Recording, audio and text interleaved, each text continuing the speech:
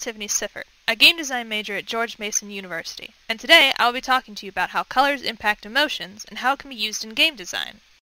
Colors are everywhere and can have a large impact on how we perceive everything around us, though it seems that most people don't seem to realize how much color impacts them in their day-to-day life. In logo design, for example, they are considered very heavily while making the design, to ensure the correct message is being portrayed through it. It is likewise as important to consider the colors used in video game design for the same reason. Using the wrong colors can create a conflicting tone between the color emotions and what is actually happening in the game, which can pull the player out of the world. Though it can be done intentionally to avert expectations, one needs to be aware of the impact that the colors can have before they can plan to use it effectively in whatever way they choose. When talking about colors, it's important to understand the many terms used with them and what they mean.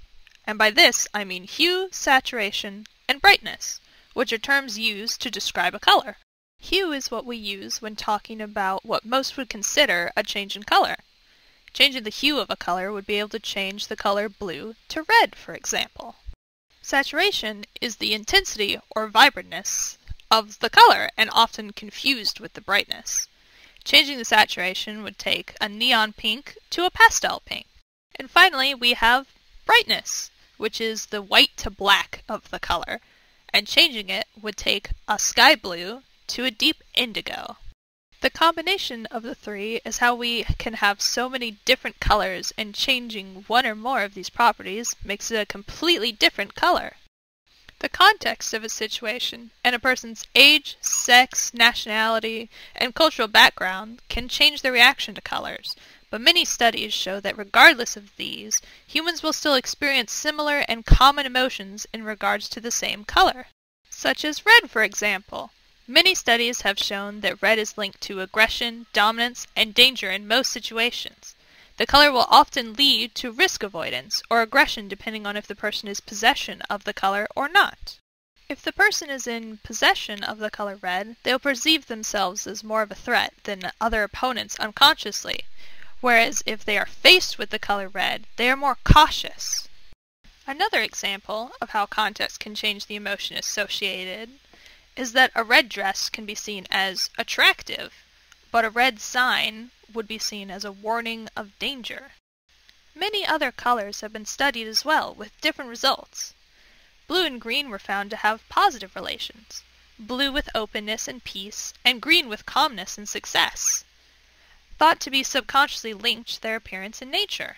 In contrast, yellow and red were found to have more negative relations, possibly linked to their appearance in nature as warnings of danger on animals and insects. Because of all of this, colors are important in every piece of game design. A character needs good colors for the design to both stand out against backgrounds and other entities in-game, and so the player can keep track of the character while also used to convey information about them. Same goes for the environment, enemies, and NPCs that may be in the game as well. The colors are both important for conveying the intended meaning, as well as separating everything so it can all still be understood by the player at a glance while things are moving. Using colors to convey the emotions intended will help the player stay engaged and invested in the game and world being presented.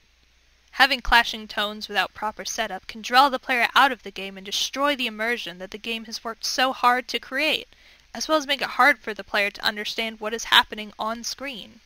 Having a more emotional game can also help it stay in people's minds after they finish playing and leave a bigger impact than a game that tries the same thing and falls flat. Colors are everywhere and have a much bigger impact on us than most people realize. Learning more about how they can impact emotions can help a creator connect more to their audience and help people be more aware of the subtle influences they have on us all. This can be especially important in video games, where colors are used to convey emotions and meaning, as well as better connect the player to the world of the game for a better experience. Thank you for sticking around and listening to me talk about this. I hope this has piqued your interest to learn more about this topic and that you enjoyed your time with me. Bye-bye!